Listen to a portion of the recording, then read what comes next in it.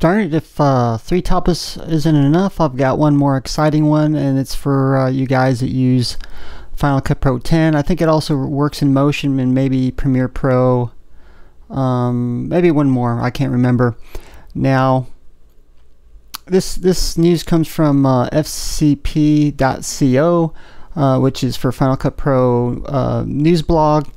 And occasionally Apple hires certain people, and then often if they make commercial products, they'll actually give them away for free. For instance, years ago they hired Wes Plate from Automatic Duck, and so they actually gave that away for free. Now recently we had Tim Dashwood. Now he joined Apple as well, and all his plugins are for free, some of which are really good. For instance, if you do 3D and 360 virtual reality, his plugin set, which sells for $1,000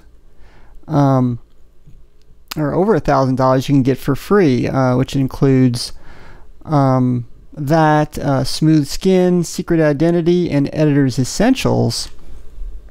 And I actually took a look at Editor's Essentials, which I find very useful because I do a lot of anamorphic 4:3 to widescreen 16:9 and so on.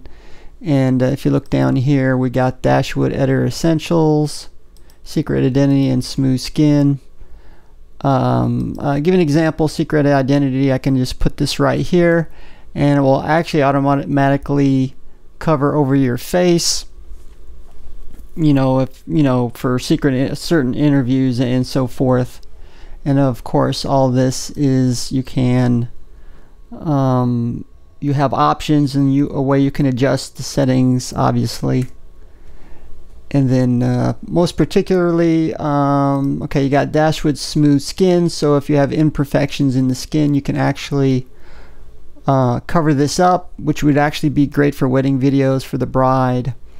And one of my most favorite is the Dashwood Editor's Essentials, and it has quite a few plugins. Very useful: White Balance, RGBA, Mesmerize Effect, Luma Levels, and I think I mentioned some of the other ones, along with the Virtual Reality and 3D plugin kit, which is quite expensive. So I thought that was great news for video editors. So go check that out. You can find that at fcp.co. Now you do have to install and I'm trying to think what that includes, and let me bring that up there. I couldn't think of what that was, which is actually FX Factory.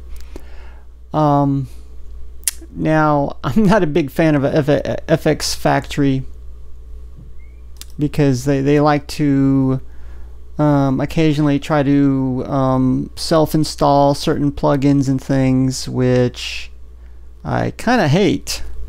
But you have to download that and install it to get these free plugins. That's how he that's how a lot of developers distribute their plugins through the FX Factory, and it's trying to get me to download this TD free wipe. It keeps on trying to install, so it's up to you. I thought it was great news for video editors running the various editors out there, so go give it a try or look at the website and see if there's any plugins that interest you.